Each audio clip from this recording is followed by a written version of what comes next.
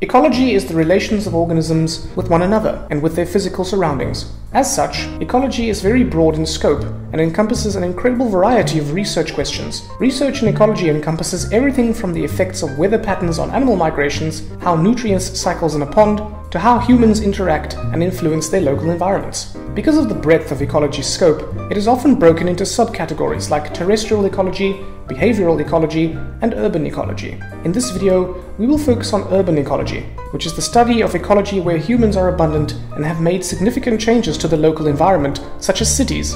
Urban ecology presents unique challenges to the scientists who study it because of the abundant anthropogenic or human influence. These challenges include potentially restricted access to study sites, human interference in these study sites, and the loss of study subjects due to human interference. Another interesting aspect of urban ecology is how fragmented or tiny a study can be. City parks are a great example of fragmented areas. Often, parks are the only available habitat for many species, and so those species can be confined to areas that are widely scattered throughout the city. City parks also tend to be quite small, which greatly limits the size and types of animals and plants that can survive in them. In spite of the challenges, studying the ecology of urban environments allows scientists to ask unique and interesting questions about the world that cannot be addressed in more wild environments. Questions like, how does a bird's song change in a noisy city environment? Or even, what is the best way to preserve an endangered species in an urban park? Are all part of urban ecology.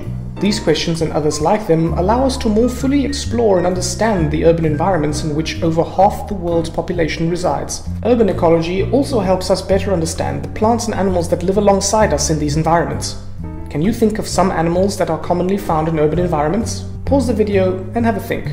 The list is too long, but some examples are rats, pigeons, dogs, cats, cockroaches, and even monkeys. While humans are generally the dominant species in an urban environment, they are hardly the only ones. Learning to live with other species in an urban environment and understanding how our activities affect those species is another important aspect of urban ecology. Regardless of the specific study in question, urban ecology helps us not only build our understanding of an urban environment, but also build better cities for humans and non-humans alike. So the next time you're out in an urban environment, take a minute to pause and really look at what's going on around you. You might be surprised at what you find.